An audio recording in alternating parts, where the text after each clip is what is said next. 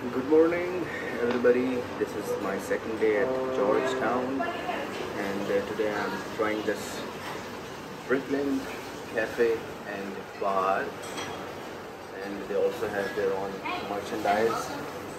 यहाँ पे मैंने काफ़ी ट्रेंड देखा है। लास्ट वीडियो में भी there was a steak house जिसका अपना मर्चेंडाइज था, और यहाँ पे मेरे ख्याल से काफ़ी मार्केट करते हैं अपने कैफ़ेज़ को फैंस के लिए। में भी यहाँ पे कैफ़े कल्चर बहुत ज़्यादा है, तो इसकी वजह से well I got some bagel, a latte, and this is a must for me when I am in, this is dirty matcha latte. So this is matcha latte with espresso. बहुत कम cafes में मैंने देखा है कि matcha के अंदर espresso shot add करके देते हैं, नहीं तो आपको खुद से कराना पड़ता है। So this is my favorite when I am here in anywhere in Asian countries, because Japanese tea होती है matcha, जिनको नहीं मालूम उनके लिए। So this is very healthy and tasty. I like it. So इसके साथ मगर कॉफ़ी ज़रूरी है, तो इसके साथ में कॉफ़ी का शॉट हमेशा ऐड कराता हूँ। आप इसका कलर देखें, इसके अंदर आपको ब्राउन एस्प्रेसो शॉट भी नज़र आ रहा होगा। So let's taste it please.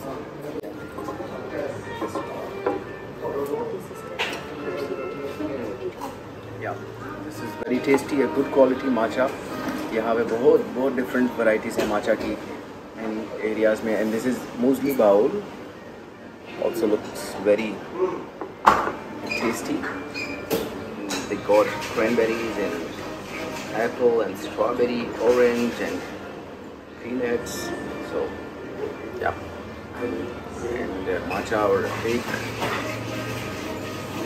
Let's see आज का क्या प्लान है। मैंने कहा मैं कुछ व्लॉग्स ऐसे बनाऊं कि आप लोगों के साथ पूरा डे साथ लेके घूमूं, बजाय कि सेपरेट पहले मैं कुछ कट करके कैफेज़ कट करके डाल देता था, डिफरेंट प्लेसेस कट करके उनको कंबाइन कर देता था।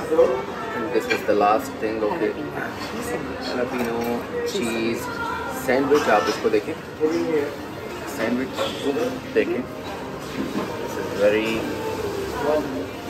Looking very tasty. सो खाने के बाद मालूम होगा। सो अभी मैं ब्रेकफास्ट करता हूँ, उसके बाद देखते हैं आज की जर्नी कहाँ लेके जाती है। Can you show outside it's raining. अभी जब मैं अंदर एंटर हुआ था तो उस टाइम पे बारिश नहीं थी, और अभी बिल्कुल मैंने आपको लास्ट से बताया कि आप जब भी निकलें अपने साथ अम्ब्रेला ज़रूर लेके निकलें, क्योंकि किसी टाइम मालूम नहीं पड़ता कब बारिश हो जाएगी यहाँ पे। तो umbrella is very important in George town. So enjoy.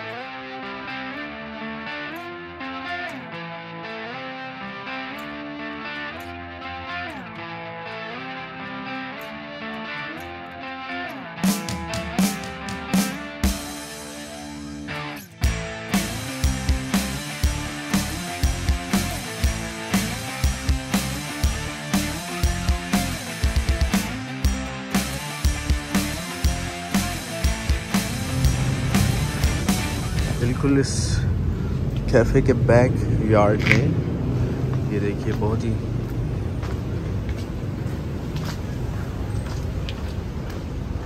Old kind of building, और यहाँ पे इन्होंने स्ट्रीट आर्ट आपको हर जगह पे मिलेगा यहाँ पे। और यहाँ पे लग ऐसे रहा है कि कुछ नाइट मार्केट शायद यहाँ पे लगती है, क्योंकि यहाँ काफ़ी एरियाज़ हैं जहाँ पे सैटरडे, कहीं पे फ्राइडे को नाइट मार्केट्स लगती हैं। तो उसके लिए मे भी कुछ स्ट्रीट फूड के लिए इन्होंने कुछ टेबल वगैरह रखे हुए हैं। एंड देयर इज़, वो देखिए सामने हट के और अंदर सब कुछ स्ट्रीट आर्ट। यहाँ भी इन्होंने बहुत सारे स्ट्रीट आर्ट्स, वॉल आर्ट हर जगह पे रखा हुआ है। और अगर आप जब टूरिस्ट अट्रैक्शंस सर्च करें तो आपको इन वॉल आर्ट्स के डिफरेंट नाम भी मिलेंगे। उसको ये इस तरीके से मार्केट कर रहे हैं, कहीं कोई बर्ड स्ट्रीट आर्ट होगा, कहीं पे कोई फ्लाइंग मैन होगा, कहीं फ़िश स्ट्रीट आर्ट होगा। तो इस तरीके से, जो कि बहुत नॉर्मल सी चीज़ है, मगर इसको इस तरीके से मार्केट कर रहे हैं टूरिस्ट्स के लिए। थोड़ा सामान हम कभी दे दो, उठा लें क्या सामान?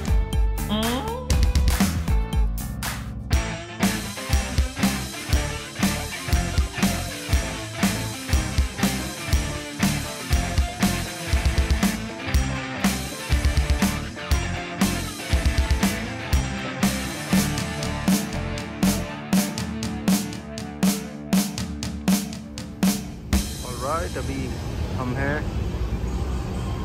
जॉर्ज टाउन, च्यू जेटी के नाम से एरिया है यहाँ पे। जेटी फूड हियर, और यहाँ पे च्यू जेटी कैफे भी है।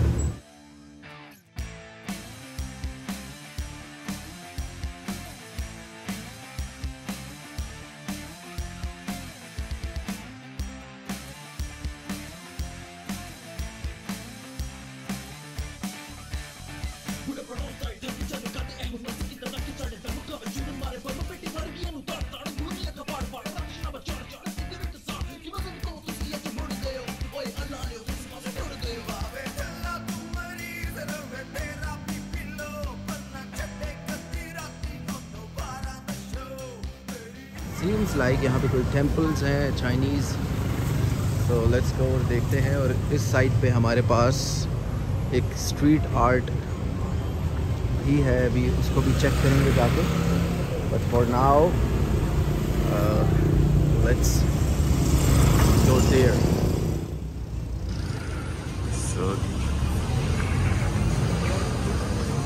a lot of local food, और यहाँ पे हमारे पास है कोई चाइनीज़ टेम्पल।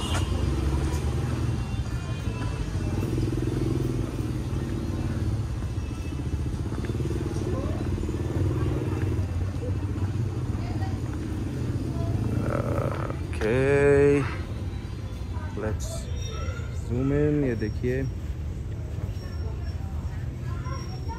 काफ़ी गोल्ड कलर का इस्तेमाल किया हुआ है यहाँ पे। एंड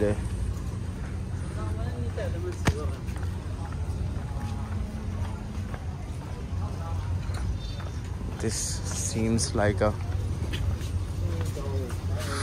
फूड स्ट्रीट, और ये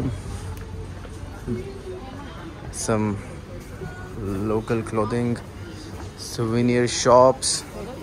और आप नीचे देखें, सब वुडन बनाया हुआ है, क्योंकि ये सी साइड की तरफ जा रहा है रास्ता। सो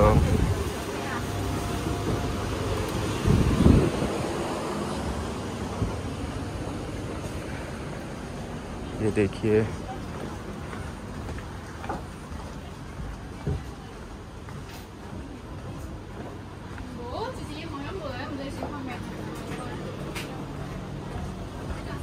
some cafe for food। काफ़ी लंबी स्ट्रीट लग रही है। ये देखिए, Chinese influenced.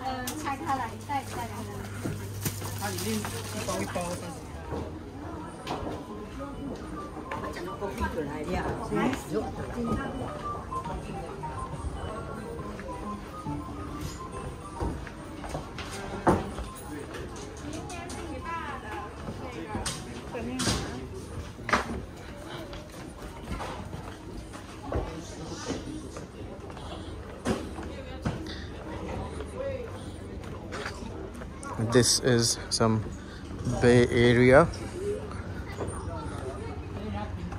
They have some boats. I guess यहाँ से आप जेट स्की भी ले सकते हैं। और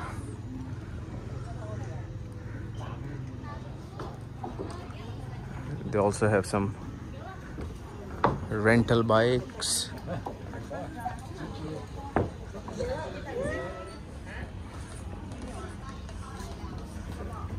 Few more boats. These are some village houses on the water. They call them. और ये कोई मुझे फेरी टर्मिनल लग रहा है.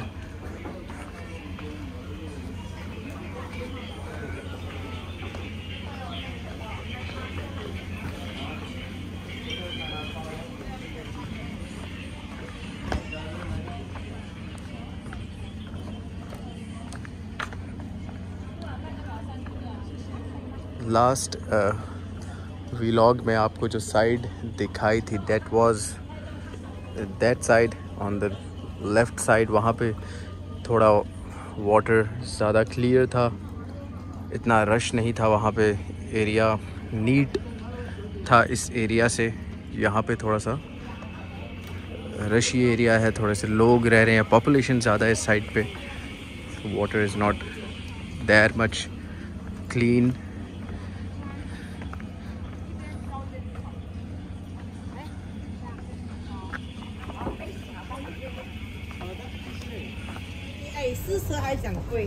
This is some information regarding Chew Jetty.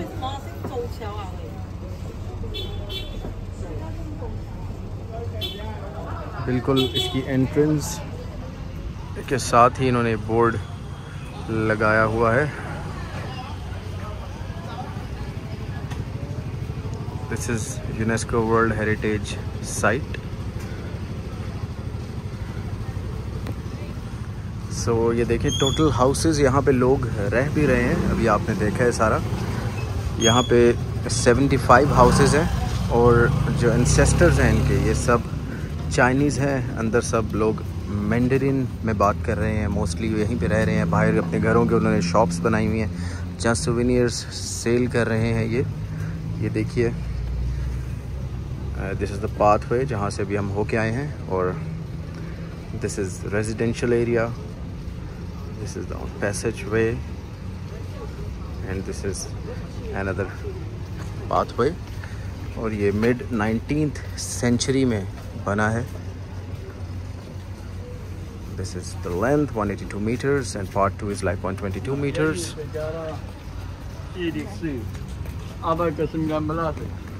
Now let's go to see some street art. So we are here. This street is very famous for the street art. ये देखिए, इसको भी इन्होंने एक टूरिस्ट अट्रैक्शन बनाया हुआ है.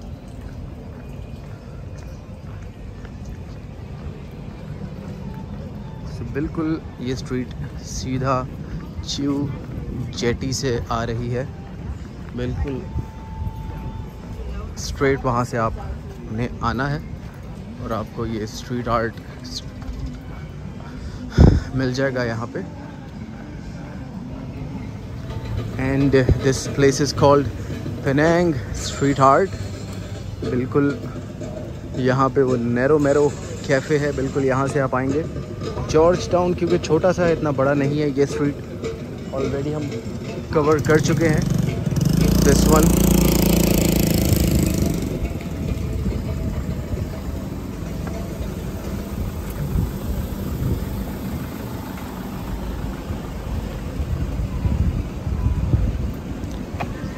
check out this mart. कितना cool art किया हुआ. This is a regular mart like 7-Eleven.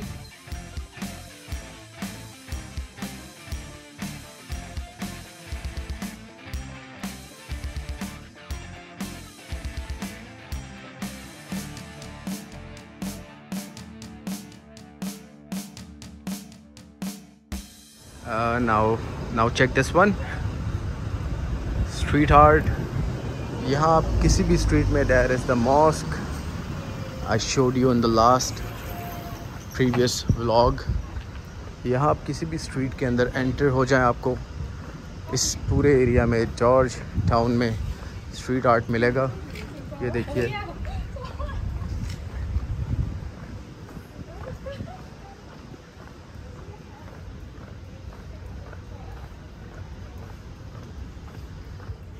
these are all British colonial style buildings जिसको प्रिजर्व किया हुआ इन्होंने.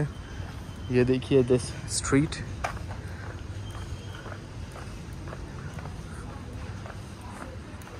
Very colorful and bright street with colorful tiles.